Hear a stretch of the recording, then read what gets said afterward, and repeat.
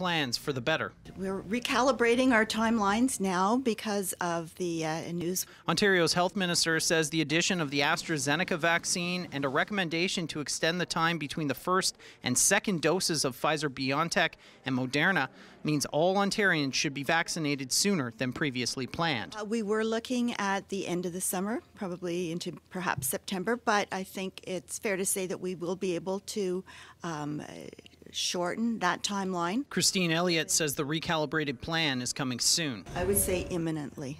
We know that people are anxious. Saying Ontario is waiting to find out exactly how much of the initial 500,000 doses of AstraZeneca it will receive.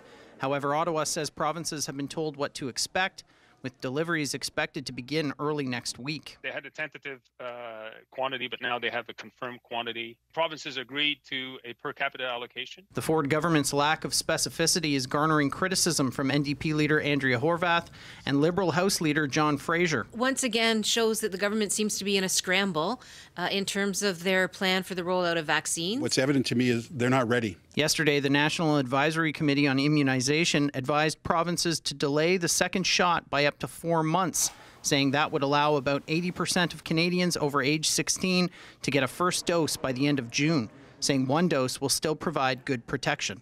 Ottawa maintains September is still the goal. And if we actually are able to do that earlier based on, getting more vaccines approved, getting greater supply, all the better. Next week, Ontario will add more vaccination locations, rolling out a pilot project at pharmacies in Toronto, Essex, and Kingston. And Elliott says AstraZeneca vaccines will be heading to pharmacies because it can be moved around more easily than Pfizer-BioNTech and Moderna.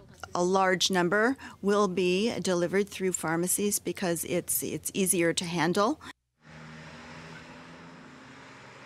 A new vaccination plan is expected to be announced tomorrow. Now, to give you some context on how Canada's doing in vaccinating our people, about 4% of Canadians have received at least their first dose of vaccine. And when you look at a global online vaccination tracker, we're falling behind dozens of countries, including the US, Serbia, Lithuania, Morocco, and many more.